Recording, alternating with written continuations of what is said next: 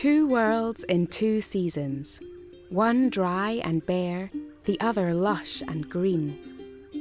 The little-known dry forest of Latin America is a magical landscape of contrasts and diversity.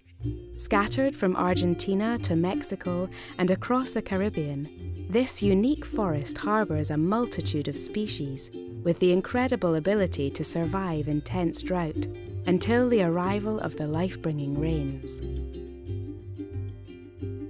In the past, the dry forest was the cradle of humanity in Latin America. Its fertile soils and equable climate made it the perfect home for new and growing civilizations.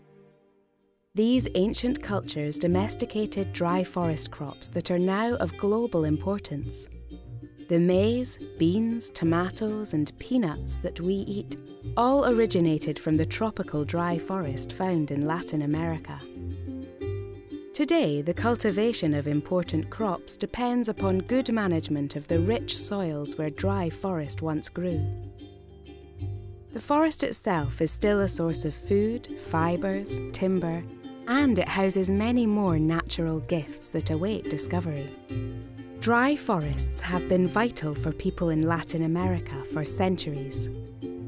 As well as supporting local communities, dry forests protect river courses, preventing floods and slowing soil erosion. Their species, with their ability to survive hot, dry conditions, may also be a useful resource as we adapt to changing climates.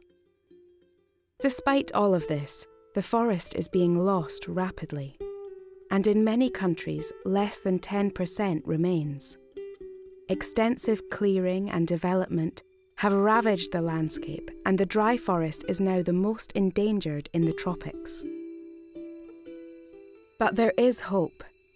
Dry forests can thrive if we diminish the threats. Its powers of regeneration make restoration a very real solution.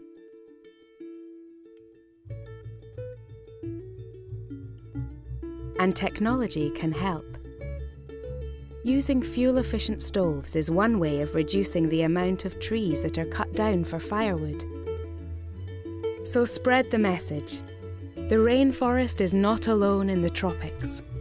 It's time to recognise the tropical dry forest, which is real and beautiful. We need to work together to protect it for generations to come.